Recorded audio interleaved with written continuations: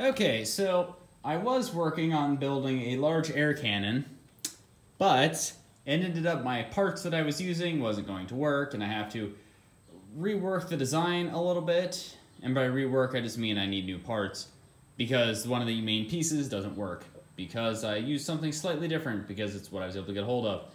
Anyway, it's on hold for a couple weeks until the part shows up. And so, yeah, I was going to go with the next project, which you're now seeing before, which is a black powder one. Anyway, I got the idea for this. I can't even remember where, so I'm afraid I can't really give credit to it. I remember where it's someone I follow on Instagram, but it was probably over a month or two ago.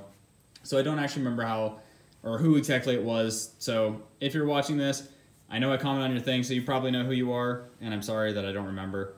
But anyway, I got this piece of something, scrap steel, locks into something here. Got some bearings there, don't know what it is. I've had it sitting around since before I started blacksmithing, I think. But as you can see, I've been using it for a while. My main plan is, though, I'm going to kind of make it where it tapers a little more. On one side, I'm going to drill a hole going through it. Don't know how far. Probably see what kind of drill I can get a hold of because the one I have isn't super long. I'm going for like, I think it's 3/8 inch, which is just a little bigger than the size I was kind of going for, which you kind of want anyway, except to have things slide down the barrel because you don't want things to get lodged, otherwise things have a tendency to explode. But that'll make it about like a 357, which same size as 357 Magnum or the 38 Specials. Not really relevant, but it's the size I'm using and also the largest drill bit I have before getting to the ones that basically put large holes in like wood. I don't have any of those for metal, and this is clearly metal. Anyway, so I'm going to taper one side in the forge, cut it off. Probably, or I might try tapering it a little bit. We'll see how that goes. And then, of course, I'm going to take it to the grinder, sand it round, or as round as I can, because I don't have a lathe, unfortunately. Can't afford one. So anyone who comments that it'd be easier if you had this, they're expensive and I don't have that kind of cash. I spend it all on ammo. Actually, I didn't, but still, my job doesn't pay that much. Anyway, gonna cut it off, forge it out, drill my hole, then make some sort of mount for it. I might, if I can, try and make it look like an actual like little cannon, but I might just mount it onto something and call it good. We'll see how I'm feeling when I actually get it forged. So, yeah, I'm gonna go heat it up in the forge, and I'll probably keep it attached just so I have a nice handle to hold on to. It's kind of handy sometimes, especially something this big. I don't have tongs that'll hold that. Should make some. Probably won't get to it for a while. So I'm gonna stop talking and start hammering.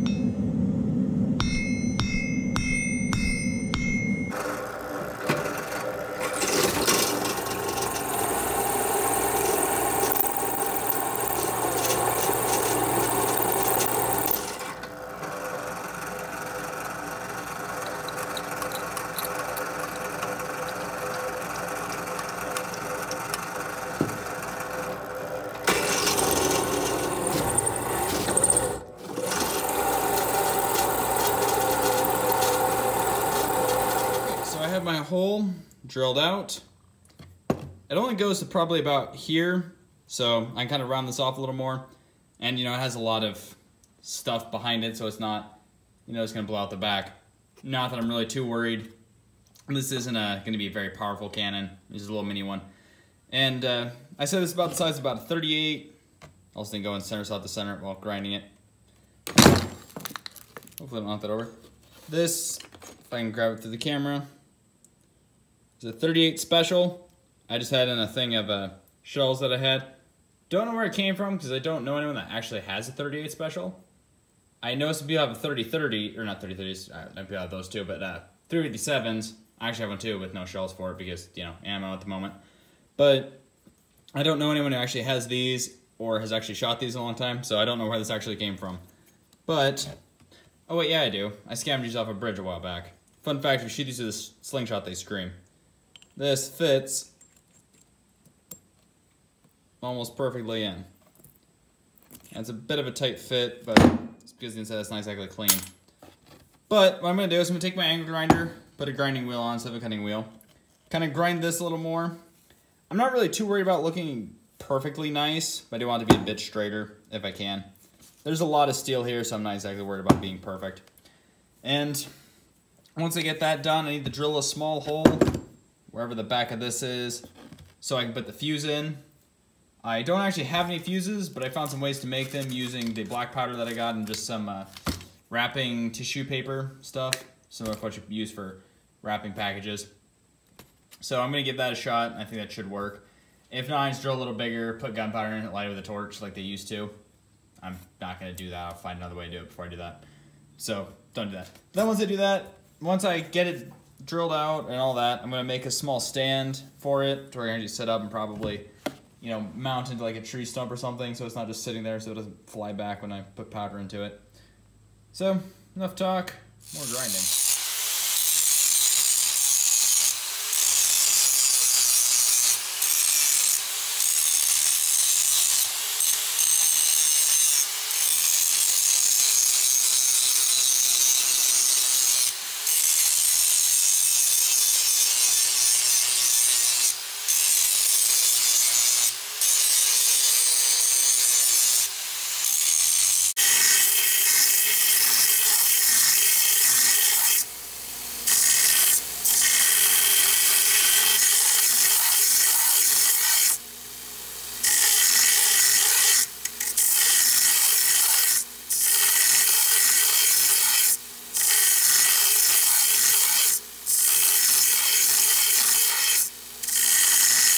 Okay, now that I have everything smoothed out, as you can see, the hole is off center.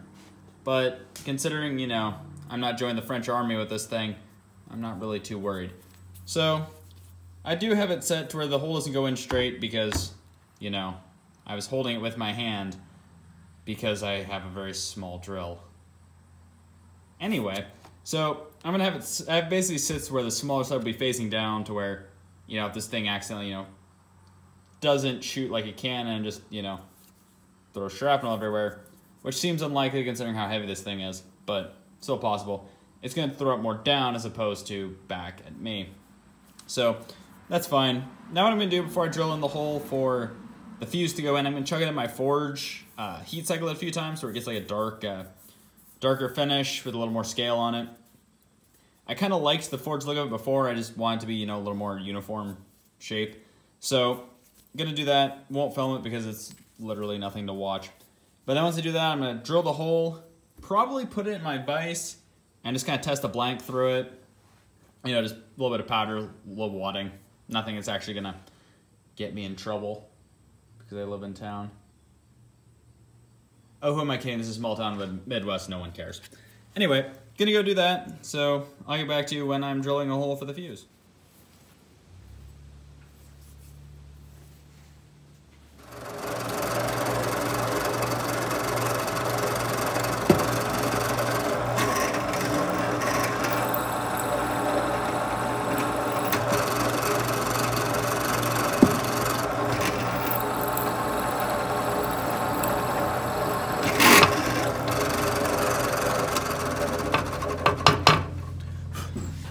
Okay, so I just completed my first test. I will probably put it just after I do this clip. Don't know yet, haven't decided. But basically, I just put in like half a tablespoon or whatever of black powder, because for some reason someone thought it was a good idea to let me buy that. And then I just filled up this little thing with, I took the powder I had and just ground it up a little bit more. Be careful when doing that, make sure you're doing something that won't cause a spark, because that stuff burns very quickly. But then poured it in there and just lit it with a torch. A lot of these I've seen use fuses, and that would definitely be the safe option. However, they're kind of hard to get a hold of unless you want to order them online and wait another several months. So I just drilled out the hole a little bit more on the tip here. Not much, just a little bit to where it has a small pan there. And then I could just light it with basically, you know, whatever, torch, or I'll probably make some sort of, not really a fuse, but like wick at the end of a stick, so I can just, you know, stand back several feet and then light it from there. That's actually how they used to light cannons and even early firearms. That's what they would light, is basically they'd have something to light the powder, and then it'd go before they actually started having things to you know, set them off by pulling a trigger. So, yeah, my shop currently smells like gunpowder, because, you know, that's fun. I don't mind the smell really, but so I know it works. The test, I just put in some bright pink tissue paper for just some wadding. I got bright pink because it's what Walmart had, and they didn't really have any like good colors, or like black or anything like that. So I'm like, you might as well go bright sparkly pink because you're building a cannon. And for my ammo, like the stuff I'm gonna use just barely fits in here, but rolls a little bit. So I'll put a little bit of that around it before I put it down. You want your ammo to fit snug enough that it's not just gonna roll out on you, but you also have to want to hammer it in, because then your thing will blow up. Also, with the way I do it, this will probably be what blows up instead of the rest of the cannon. So, in theory, if this were to, you know, malfunction, it's gonna shoot up instead of out. In theory, anyway. But now that I know the cannon works, I'm going to basically just weld up a small stand for it. I want to be able to, basically I'm going to have a ring here that goes around it, and then have a plate that comes under that and then comes over the back of it, so that way, you know, I can fire it back a little bit. Then have a large plate welded on the bottom with 2 holes drilled in it to where I can just screw it down onto a log. I feel that'd be my best option.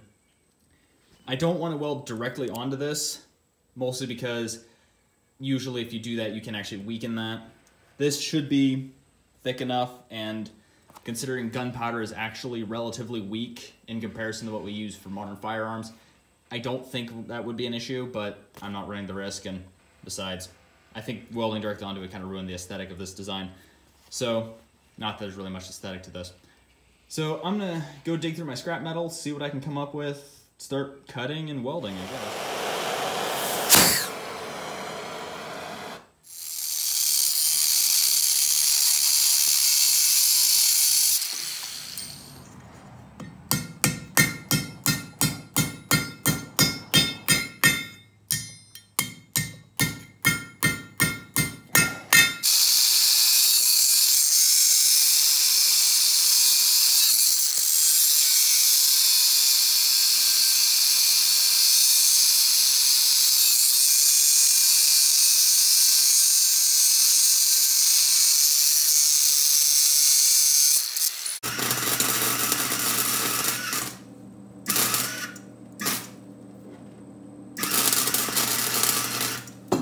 Okay, so after a couple test runs, I don't think I can hit much with this.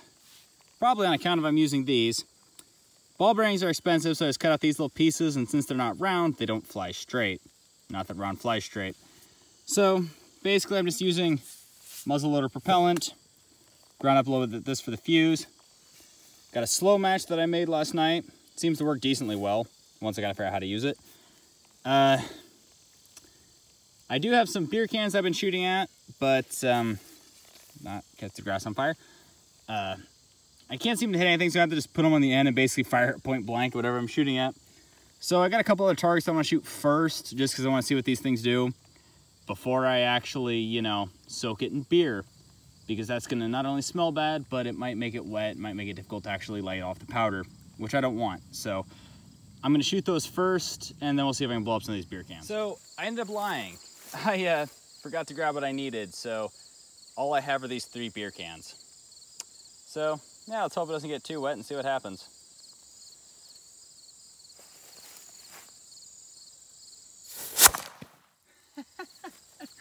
That was fun. So I've actually seen this from other low pressure shells, which this is. It's only like a, basically a 357 caliber, which is the size of the bore, with a half a tablespoon of black powder, which is considerably less than your average 38. So not a lot of power. It didn't even knock out all the beer, which is a shame. This stuff tastes terrible. Anyway, so you can see clean through. Entry hole, it actually pressure blew it out. You can see the powder burns from being point blank. That's our exit hole. So unfortunately, I only have a couple more of these to shoot because I forgot to grab what I needed. I might save them though, bring them out next weekend because this video doesn't have to go up for another several weeks. But since I'm here, might as well blow up the rest of these.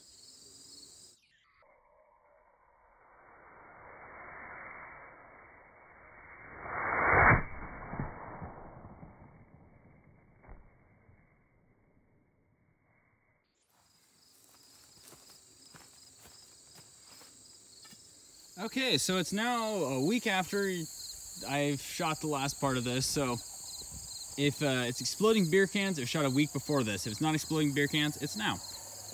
Because I actually got the stuff that I forgot to bring. So, different location.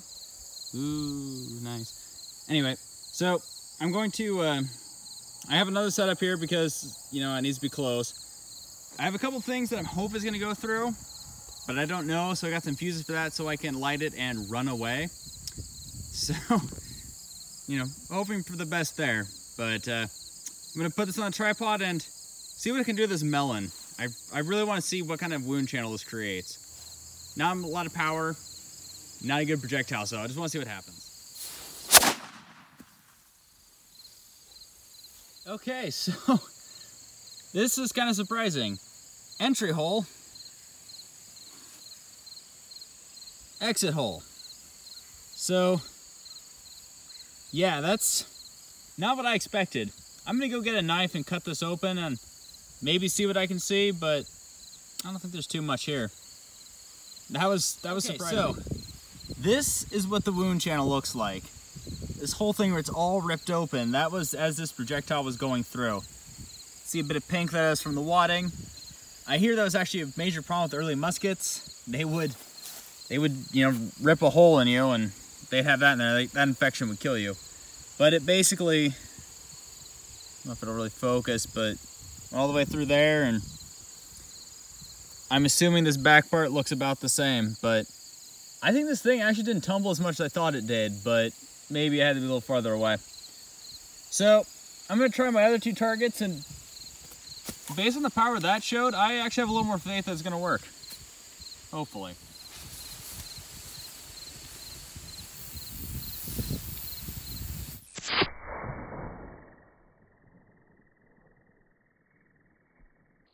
Okay, so I was hoping for better, but I'm not surprised that this is what happened.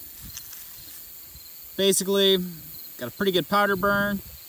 It's, you know, cracked, and it's got a dent. I don't know how you can kind of see it. It's dented in before the projectile hit it, but no, I guess I pushed that out of it. So it would hurt, but I don't know if it has the power to actually break that, which these are pretty solid, so I'm not surprised. I've seen slingshots do about the same damage, so I guess about the same power of a slingshot, but that is actually why I lit a fuse and was able to, you know, get some distance, and why I didn't just light it, because if it goes through, the energy is stopped and is dissipated as it goes through. But in this situation, that didn't happen, and it bounced off, and that can be dangerous, and I didn't want to be anywhere close. So, as I have stated several times, don't make these, don't do this, this is just for entertainment. But I'm gonna go shot this against the tree. One sec.